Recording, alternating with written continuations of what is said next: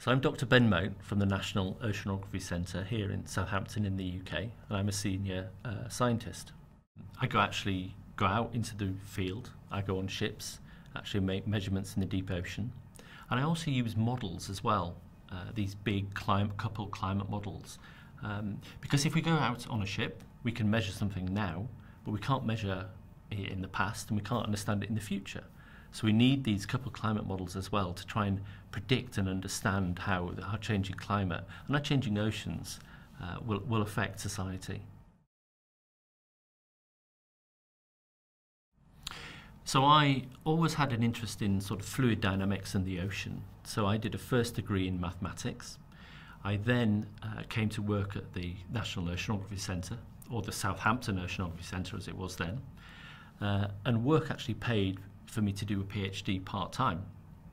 So I did this at the University of Southampton School of Engineering, and that PhD was in how the ocean and the atmosphere interact.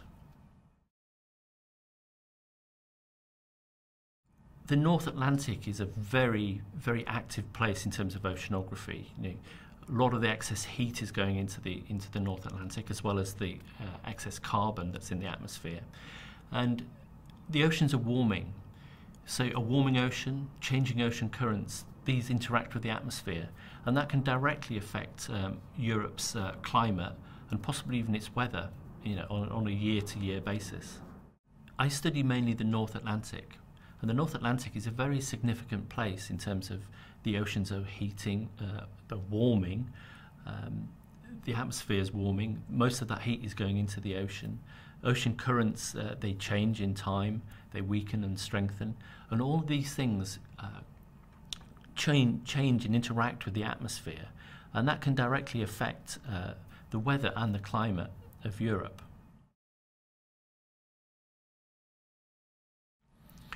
I think the favourite thing I do here, or the thing I really love about being an oceanographer, is going to sea, and making those measurements in the deep ocean, because when you make a measurement, it's the first time it's been done there at that time.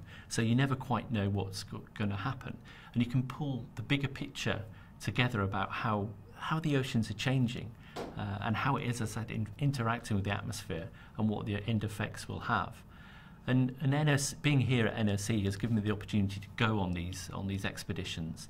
And I've actually lost count of the number of expeditions I've been on, but we're probably looking towards sort of 2 years of my life now being at sea on expeditions, and this has been in the North Atlantic, South Atlantic, Southern Ocean and Indian Oceans as well.